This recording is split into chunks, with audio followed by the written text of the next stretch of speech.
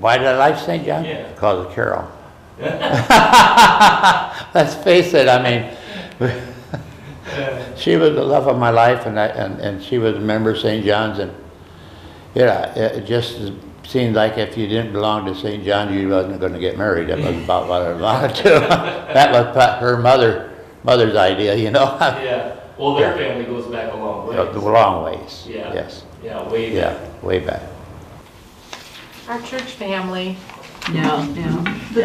The back of the church on Sunday mornings. The back row. The back row.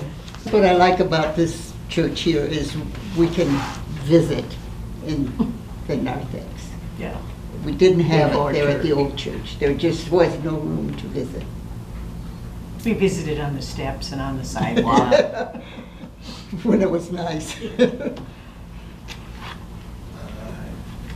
I come to church to get my kiss on the forehead every Sunday morning. Right? Yes, ma'am. All right. Well, Scotty was baptized here as a baby, a hairy-headed baby. The girls were baptized too, so. But they were older. They were. Early elementary. Yeah. Yeah.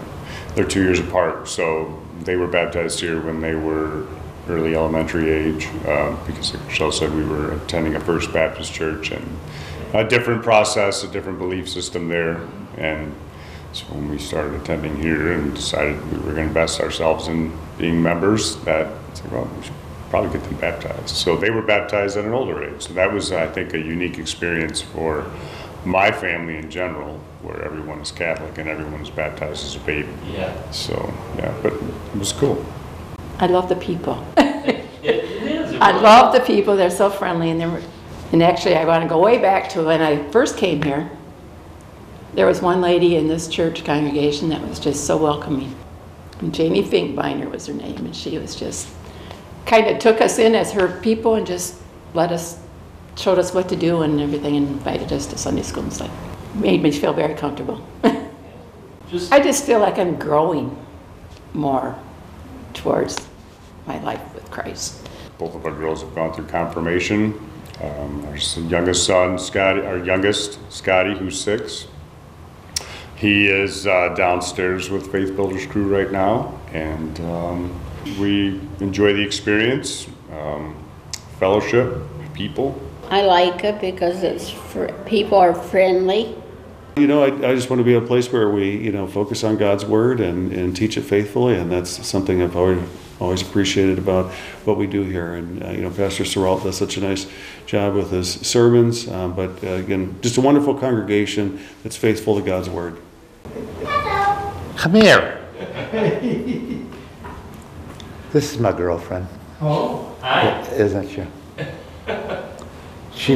I looked for her all over this morning, but I couldn't find her. Uh-oh. And I don't know where she went to, but she was hiding from me, I'm sure. Oh, yeah. I liked it. Didn't you? Now, the reason that she's my girlfriend is because I always bring candy for her. Oh.